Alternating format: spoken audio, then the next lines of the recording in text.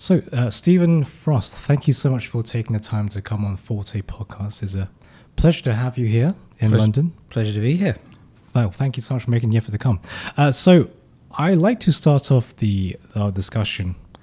I'm very looking forward to what we're going to talk about today. Can we start off with music editing? Sure. Can you describe to us and to the audience who don't know what a music editor is, what is it in your own words? Well, the kind of dinner party answer I give to that question is I join up the good bits and take out the wrong notes. So, and that is essentially true. At a recording session, some people might be under the impression that a performer or an orchestra will play a piece once and that's recorded and that's what they hear on the radio or on their CD. But that hasn't happened for 70 or 80 years. People will record the piece 2 or 3 times, maybe more, and they will also record shorter sections from within the piece.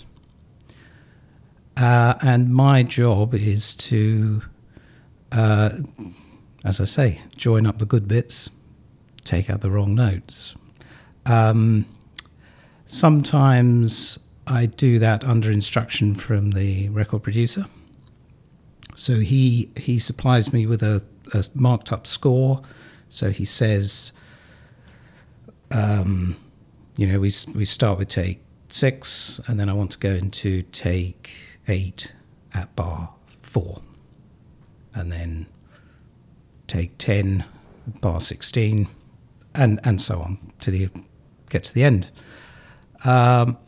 Or I do a little bit of producing myself, and the method is slightly different. I tend not to mark the score up at the time of the session because I know I'm going to be editing it, so I'll re-listen to everything afterwards and make decisions as I go. But in a nuts and bolts sense, that's what editing is. It's constructing the best performance you can get out of the material that you've recorded. And when you're doing these takes, when you're doing multiple takes of, say, a particular bar or a particular section, and then you move on to another section where you're doing multiple takes as well of that section, when you're doing this and you're going through the piece, do you keep in mind what kind of, I guess, character you're trying to build throughout all these takes and picking out which ones are the best ones? And because sometimes different takes can, albeit good, both takes, they might have a different character. So do you keep in mind the character as well when you're doing different takes and choosing and selecting as well? Do you mean whilst recording? Whilst recording, yeah. Yes, definitely. I mean, normally, when one is, of course, working with professional and experienced musicians, they kind of know that that's what they need to do, is match the character. On the other hand, I have found that some of the really, really great musicians that I've been lucky enough to work with, they actually vary more. They are slightly looser in their interpretation each time. So that can make editing more difficult. And the solution to that is to generate as much material as you can at the time and then make the right decisions in the edit suite afterwards, or hopefully. One does one's best to do so. So despite getting a good take, even in the first few, do you record more just in case as a safety measure in the editing process? Do you have enough material to draw on if something does happen like we just mentioned? Yes. I think Well, when I'm producing, and as I say, I don't do much of that. I tend to only work with people who ask me to, people who I know on a personal level. So it doesn't say producer on my passport, but I'd get them to, or ask them to, just play as much as possible, and each time you repeat a section, I always think there must be a new reason for doing that. It doesn't work really to say let's just do another one for safety. If anything, I would say let's do another one for danger, to do it and do it differently, because if you join the first half of take one to the second half of take two, what you've got is something completely new, something that never happened in the studio at the time. I mean, it might not work, but it also could be something really exciting. And that's a very simple example of two sections joined together with one edit. And actually, we're talking about, many edits for a recording. So does that answer your question? Mm-hmm. Mm-hmm. Yeah. And when does people skills come into play when it comes to music editing and also producing? I think an editor doesn't need any people skills at all. Not really, because you're locked away in a darkened room for 6 hours or more. If you go in with people skills, you probably come out with none, because you haven't interacted with anybody. Producing, of course, it's absolutely essential. I think producing, just like football managing, is that the number one skill is psychology, human psychology. Saying the right thing to the right person at the right time to get the right result. It doesn't always work, but that's what you endeavour to do, I think. Mm-hmm. And different musicians react very differently to different things that you might say or ask for. Mm. I mean, some I know one musician I work with, and for, he just loves playing until, he's a violinist until the blood is coming out of his fingertips. Other musicians will balk at that because they'll tail off very quickly. They'll lose energy or inspiration, and you have to recognise what kind of person you're working with and push them in the direction that they already want to go. Hmm. And also the pressure of having a time limit as well, because days cost money too. So saying the right thing at the right time to get the results as quickly as possible. Well, that's the caveat to everything that I'm saying, which is all very, highfalutin and grand, but time is absolutely of the essence. And sometimes there isn't time to say, oh, can we please have this for this wonderful musical reason. Actually, you just say, can we have this? And we've got 1 minute left to get it. I'll tell you afterwards why. So that's, particularly with an orchestral session, time is absolutely the essence. You never have enough. Yeah. When did you get your first experience either music editing or music producing? Can you tell us a story behind these or one of those if you have one? Music editing, I started in about 1988, I think. It was because a friend of mine was already, it was their job. They worked at Abbey Road at the time. But he was about to go freelance, and he said, I'm going to need a bit of help. Do you want to help? And I said, I'll have a go. And I think the first 2 or 3 records I made were just dreadful. He had to re-edit them basically. Didn't have a clue what I was doing. But you learn from experience. You learn from doing it, and I didn't make a complete fool of myself. And eventually, it was I was doing all right, and I've done it ever since. So that's how that started. Producing, as I say, I don't do much of it, but I did a bit in the 90s when I worked for a company called Floating Earth, and that was a time where everybody was re-recording everything because the CD was still relatively new. So there were more records being made than producers. So I did a few things then, and I've just dipped my toe in from time to time since then. What were you editing in those early days? You said you were editing three things. Do you remember what they were? The very first thing I edited was Pletnev playing Haydn piano sonatas.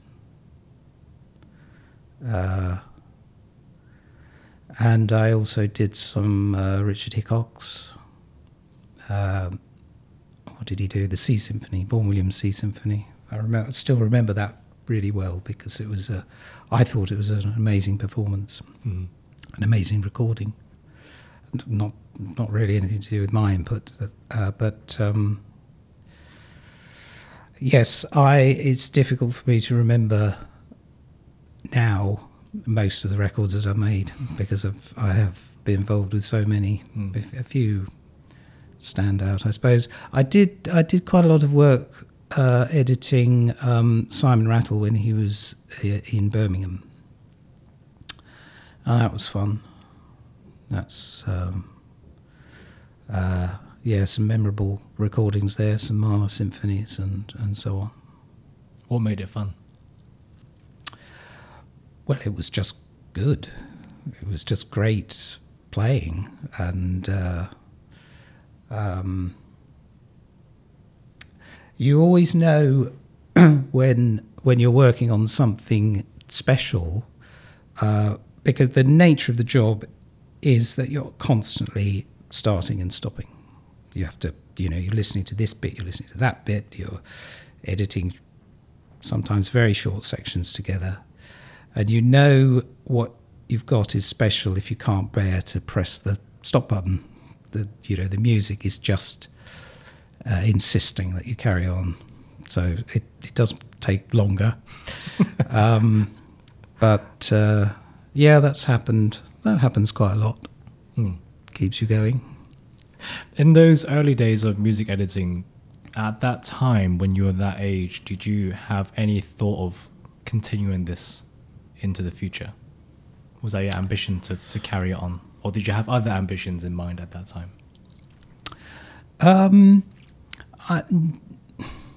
That's a really good question. I don't think obviously I didn't. Since I find that difficult to answer, I don't think I thought I'd be doing it for the next 35 years. I always had an ambition to make films, which we may come to talk about or not. But certainly in the early days, editing was it was a job, and it was a job that I loved doing, and didn't want to do anything else. I don't think it was an ambition really. It was just what I was doing. You were so in the present. I think so. You enjoyed it so much. That's the way to put it, yeah. See, that's for audiences to take note. Yeah, just enjoy what you're doing and you have a long career. I'm glad you mentioned filmmaking because I do really want to talk about it. I would love to have your thoughts on a few things. For example, the first question I want to ask is, why? What is it about filmmaking that has gripped you so? What is it about it? Is it about creating something from nothing and creating this world for others to live in for a brief moment? Well, it is actually related to music for me quite strongly. I'm sure it's not an unusual thing at all to be, sitting as a 14-year-old with my headphones on listening to, I don't know, Yes or Emerson, Lake and Palmer or something, and constructing a narrative to go along with this piece of music. A lot of people do that. Maybe everybody does. And I suppose I just wanted to actually make that happen. I wanted to tell a story partly by using music. And I have sort of half joked at saying that the films that I have made, I've made as an excuse to write the music for them. Which is not entirely true. Obviously there's more to it than that. But there's an element, a grain of truth in that. But wow, you're asking a really big question about why we want to tell stories to each other, and I'm not sure I've got an answer to that really, except that we do. We always have, since we've sat around the campfire telling stories to each other, and film is just another way of doing it, as is playing music. Mm-hmm. Do you think in images then? If at that age you were thinking about how to make this, say, music into a pictorial narrative, would you say that your natural way of thinking is in images rather than in words, say? Yes, I definitely would. I find words tricky, actually. Me too, yeah. I sort of find this, although I'm thoroughly enjoying it, I'm also aware that I'm constantly struggling to find the right word. So words are not a natural way of communicating for me, I don't think. Yes, I definitely see pictures when I hear music. I still do. And the other way around, of course. I see things and hear music. I think we all have a sort of synesthesia about us. We demarcate our senses as if they are five separate things. But I think that there's a lot of crossover. I mean, particularly, I suppose, with what we see and what we hear. I'm almost inclined to suggest that they are just two sides of the same coin. Yeah. All interrelated in a very complex way. Yeah, absolutely. As everything is, really. Yes. So I've been speaking to many photographers, and one of the most common traits that I've come across with them was even when they're walking around the street, for example, and they're not on an assignment, they're just walking around without a camera, their mind has this way of intuitively thinking of everything as a potential picture. Yep. They always see, they walk past this busy street and they think to themselves, oh, I could make a really nice composition. Oh, I wish I had my camera to capture this moment. These, say, people interacting on a park bench, there's something interesting about it. And the intuition to take a photo just comes to them. They don't even think about it. It just arrives. And I found that I had that too, being a visual thinker like yourself too, and having done photography for maybe nearly over 10 years now. I do have the same, I guess, intuition. Yep. Not just in pictures, but also in thinking about things in movie frames as well. Oh, this interaction could be a really nice, I guess, dialogue scene in the movie, for example. Yeah. Or this could be a very nice picture. Do you share that same trait of seeing everything around you, even though you're not on assignment for anything? You think this could make a really good frame. I think I might disappoint you by saying I'm not sure that I do. Well, I find that I'm more inclined to it. Let me start that again. If I see something that you might want to frame, I think I might see the seed of a story. So I would, you probably in that situation feel inclined to get the camera out and take a picture. I would be more inclined to write something down, write some dialogue, or describe a scene as part of a potential film script or something. Would that be only limited to people, or would that be also extended to inanimate objects you see that would spur on? I think it's probably likely to be people. Just people. Likely to be.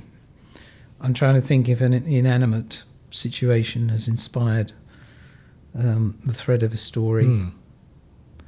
I don't know. I am working on a story about a puppet, which you could argue is inanimate.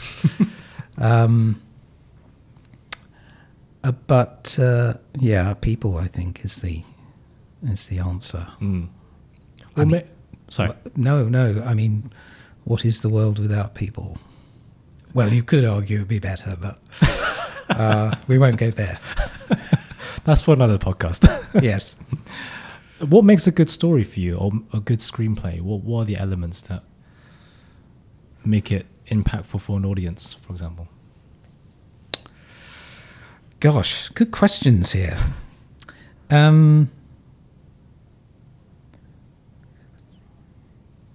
Wow, I'm finding that really difficult to answer. And I think the reason I'm finding it difficult to answer is that if I start to think about it, the answer that I'm looking for goes further away. It's like if you ask somebody how they or think about how you're driving a car while you're driving, you don't do it as well. That thinking process gets in the way, or even playing a musical instrument, of course. Of course, you do have to think about what you're doing. Be interesting to see what your opinion of this is. But I think it's certainly in a performance situation, you sort of have to stop thinking about it. Yeah. Because it gets in the way. Yes. Yes. It's fine to think about it when you're practicing, and not only fine but essential. So yeah, I've drifted a long way from your question, but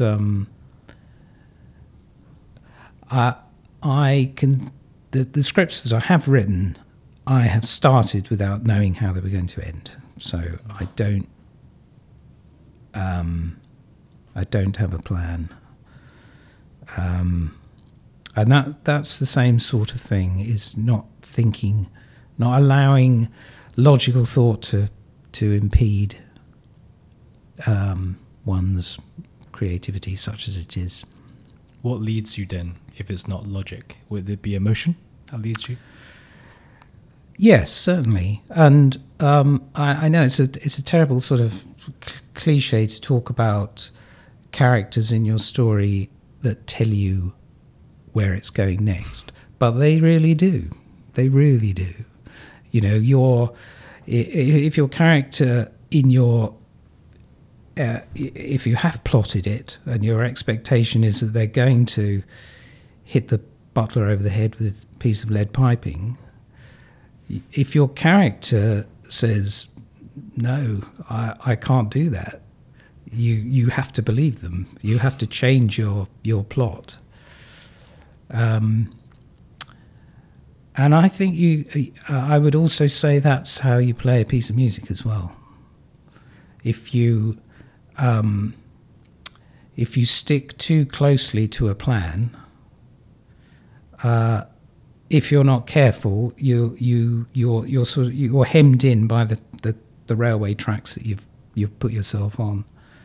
And I think the best approach to a performance of a piece of music is, I wonder what's going to happen. So figuring out the ending first, which some people do, the reason being that it gives them some reassurance that this thing will end. Yep. This thing will be completed, which is totally fine if that allays the anxieties. So would figuring out an ending be like hemming in on a track for you? I'd be careful about it. I think there are loads of fabulous writers who plot their book or script meticulously. They know exactly what's going to happen and they stick to it. I think William Boyd does that, and I love his books. And he says, well, it's just much more efficient. I haven't got time to mess about, basically. And he's right, of course. Ian McEwan, I think, has done it both ways. I think he said he plotted Amsterdam, which won the Booker. Plotted it literally on the back of an envelope. Whether he was slightly exaggerating, I don't know. But he's also written on, by the seat of his pants. He's started and not knowing where it's going. So both work. I think it's absolutely fine to have an ending, to think that you know what the ending is going to be. But if in the process of attempting to get there you end up somewhere else, then allow yourself to do that. I think that's all really. Don't stick to that ending because that's easy. Yeah. George Orwell used to say writing for him was like suffering a bout of illness. And I've heard people say that writing can be painful for them mentally, possibly from writer's block and trying to get past that. I've been subject to that experience too. It is quite mentally torturous. But having gone through that, they're very glad to have written this. Ernest Hemingway used to say, do you relate to that as well? Or is writing quite easy? Not easy, but relatively, I guess, not torturous. Well, I suppose it varies a bit. I really love working very early in the mornings, particularly when it comes to writing, because I haven't yet fully woken up. And going back to what we were saying before, that logical part of your brain hasn't, that takes longer to wake up, I think. So if I'm sitting down to write at 6:20 in the morning, it's easier just to let go of any inhibitions that I might otherwise have and just write, and kind of be thrilled by the blank page rather than intimidated by it. What can I put on this? Wow, what's going to happen? It might be good, might not be. Often isn't. But you don't give yourself time to think about it, really. You can always edit later. You can start again, take out the stuff that doesn't work, reorder it, do what you like. But the actual act of, if you want to call it creation,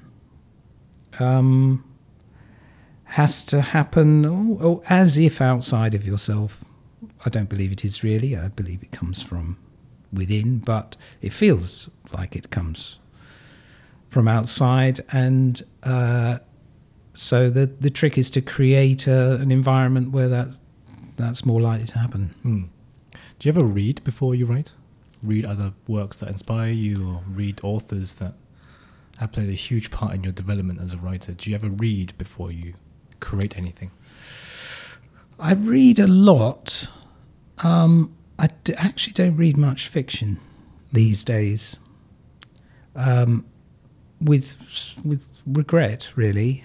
I'm not quite sure why that is. I've heard a lot of people of my generation say that they read less fiction and read more non-fiction. I'm not quite sure why that is, or what the consequence of it is. But I get a lot of ideas for my fictional narrative from non-fiction. Just as, you can get your ideas from the newspaper. I mean, that's real life. That a lot of stories spring from that kind of source. So I don't read fiction in order to help my fiction. I just read it for its own sake, for the fun of it. That's not to say it doesn't influence me. Everything influences one, no doubt about it. But yeah. If you had to speculate why you read fiction, non-fiction now, what would the reason be if you had to? Giving you all the hard questions today.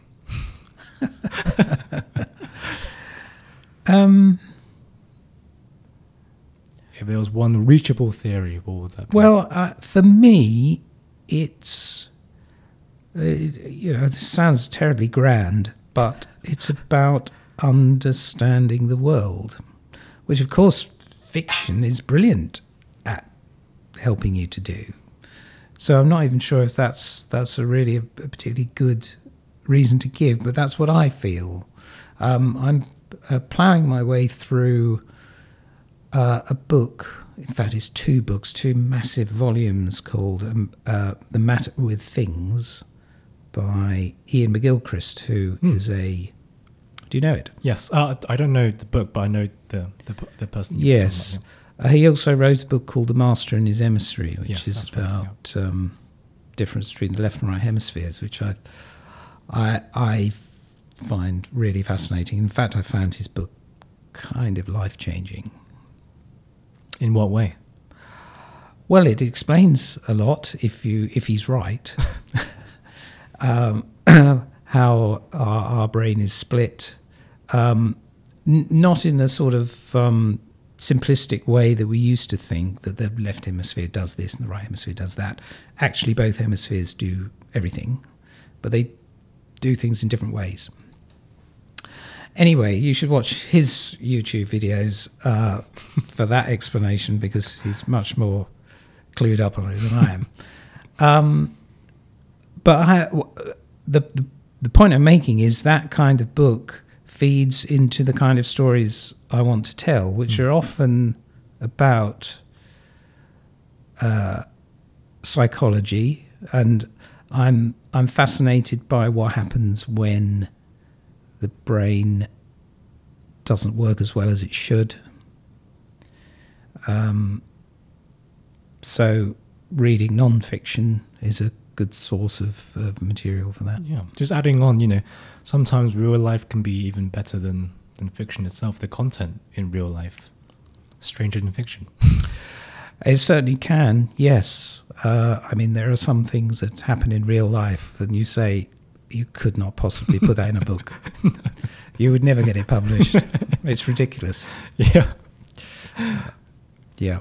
So talking about people who, life-changing books, what other books have changed your life?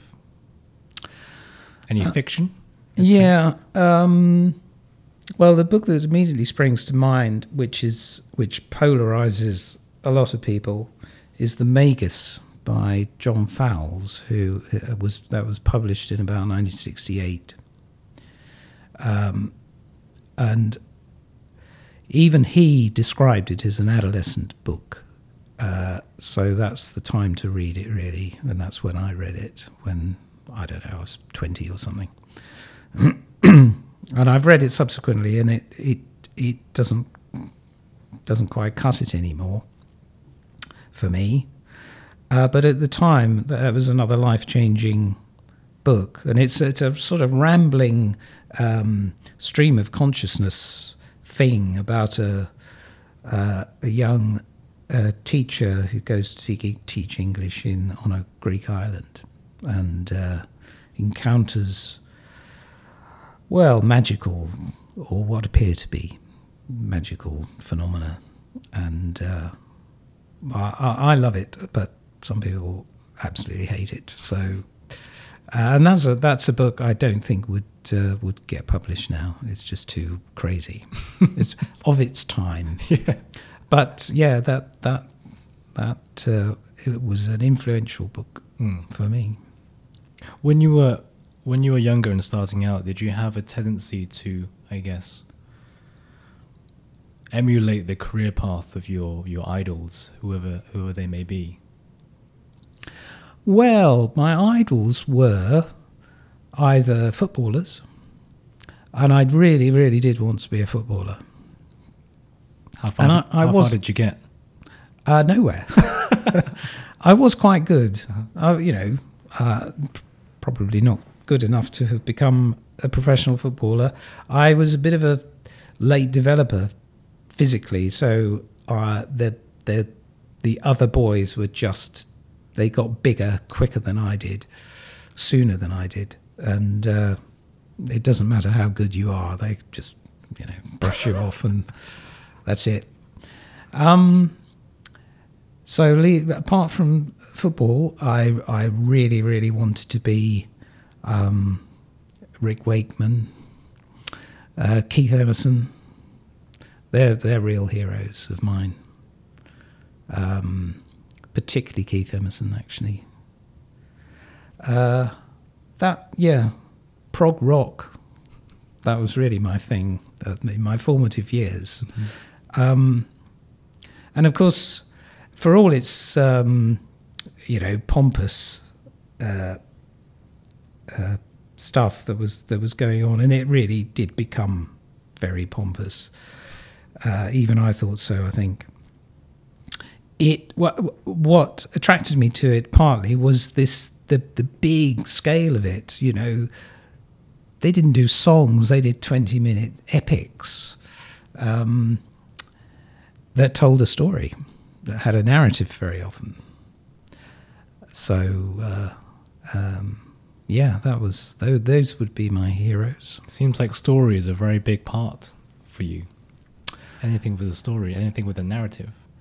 Definitely, yes. But then I would say everything is a story, really, one way or another. Everything has a beginning, a middle, and an end. So I suppose, I'm drawn to formalizing that in a way that it's, a story with a capital S. Going on to story and everything having a story, has writing a memoir ever intrigued you in any way? At any point, writing it at any point in your life, No. Not at all. No, I wouldn't. I would quite like to put down in writing, just for us now to sort of come full circle, I suppose, is my feelings about music editing, because of all the, sort of crazy things I've done,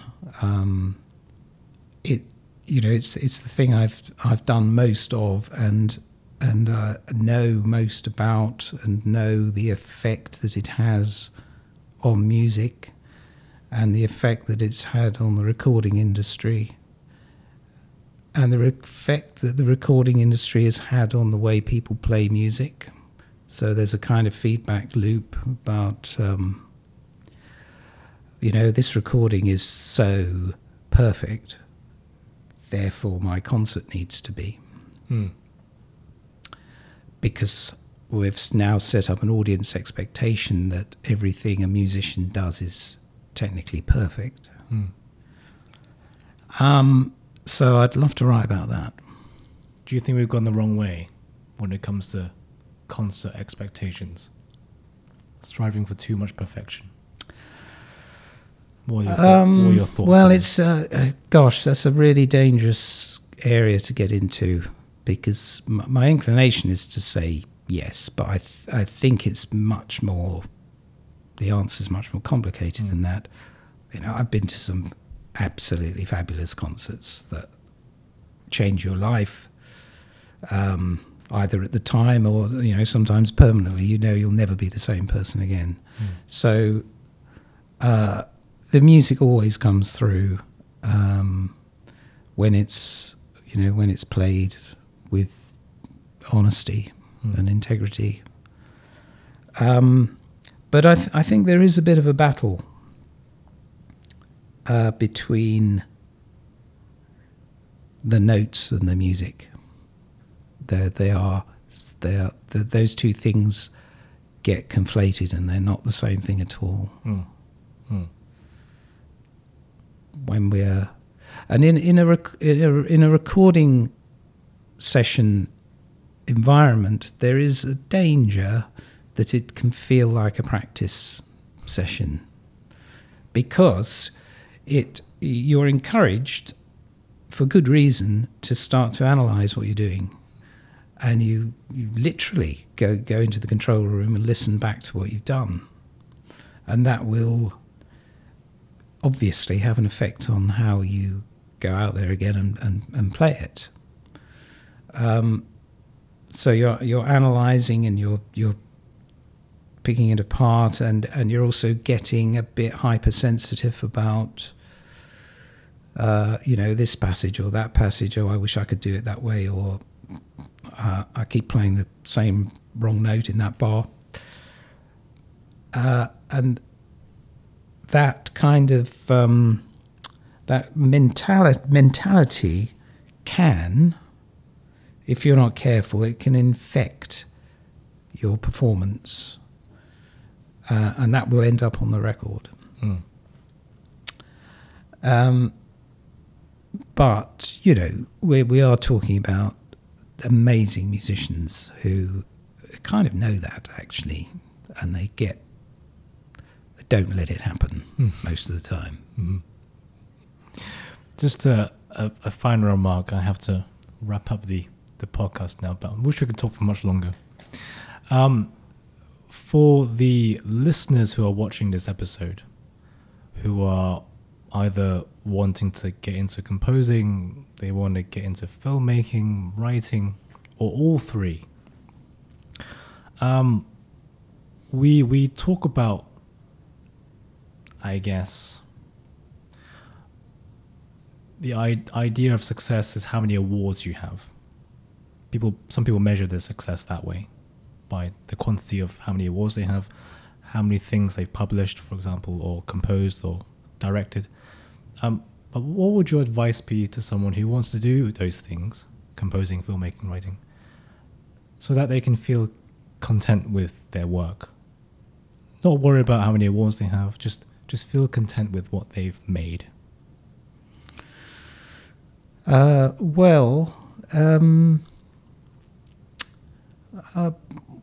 Dylan said that success is being able to get up in the morning and do what you want to do. So I think that's very true. I've done what I've done.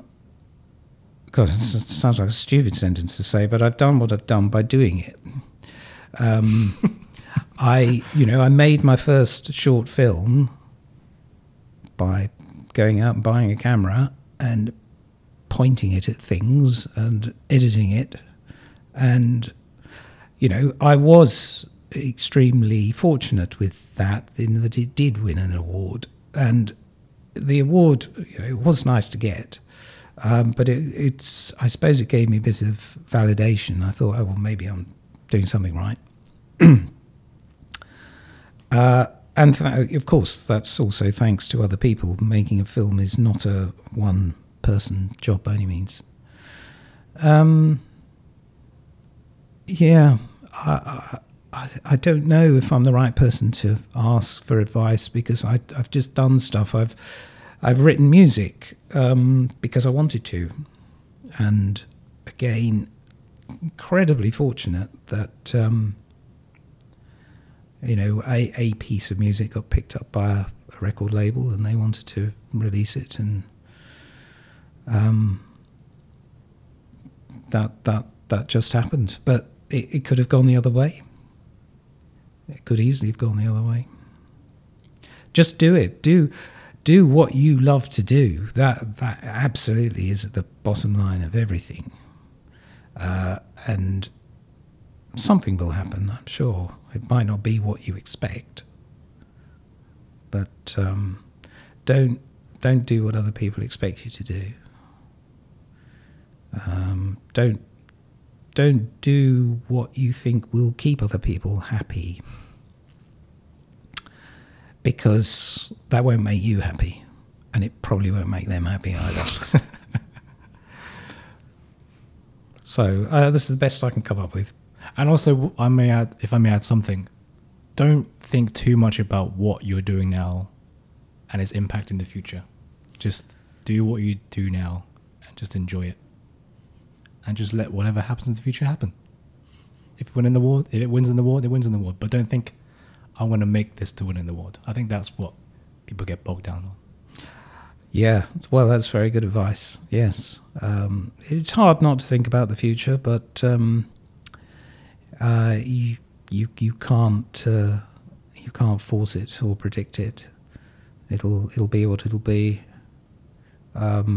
It's a bit like, writing the story without knowing the end, isn't it? Exactly. Well, Stephen Frost, what a nice way to tie up the ending, huh? So, Stephen Frost, thank you so much.